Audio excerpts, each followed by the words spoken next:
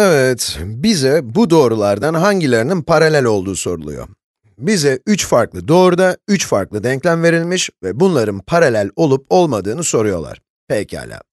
Peki biz ne yapacağız? Bu doğrulardan aynı eğime sahip olanları bulacağız. Yani yapmamız gereken şey, her birinin eğimine bakıp, bu eğimler birbirlerine eşit mi diye, diğer doğrulara eşit mi diye kontrol edeceğiz. Eğer eğimleri eşitse, paraleldirler. Pekala. Hadi A doğrusunu yapalım. A doğrusu 2y eşittir 12x artı 10. Evet, zaten neredeyse eğim kesen formundayız. Denklemin bütün birimlerini 2'ye bölebiliriz ve böylelikle y eşittir 6x artı 5 elde ederiz. Yani bu durumda eğimimiz 6'ya eşitmiş. Şahane, çok kolay. B doğrusunu deneyelim. B doğrusu y eşittir 6. Evet, tabii biraz tuhaf gelmiş olabilir bu. Ben bunu nasıl eğim kesen formunda yazacağım? X nerede? Cevabım şu. Bu zaten eğim kesen formunda. Yani yeniden yazarsak şöyle yazayım. Y eşittir 0x artı 6. Yani x 0 ile çarpılmış. Yani buradaki eğim 0.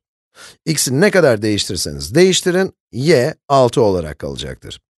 X'teki değişim hep 0 olarak, y hep 6 olarak kalacaktır. Yani eğimimiz 0. Başka deyişle, bu iki doğru kesinlikle paralel değiller. Farklı eğimleri var.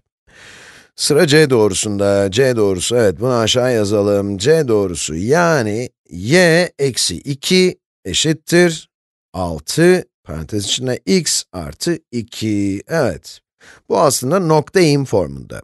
X noktası eksi 2'ye eşit. Y 2'ye eşit. Yani eksi 2'ye 2 noktası burada betimlenmiş çoktan. Ve eğim 6. Şimdiden biliyoruz ki eğim 6'ya eşit. Bazen insanlar eğim kesen formunda daha iyi anlıyorlar. O zaman eğim kesen formuna sokalım bunu. Sadece o forma soktuğumuzda eğim 6 olarak kalacak mı diye bakmak için. Peki, 6'yı dağıtırsak, y eksi 2 eşittir 6x artı 12 elde ederiz. Peki, iki tarafı da 2 eklersek, y eşittir 6x artı 14 ederiz. Evet, bir kez daha görüyorsunuz ki eğim 6. Yani a ve c doğruları aynı eğime sahipler. A ve c doğruları paraleller.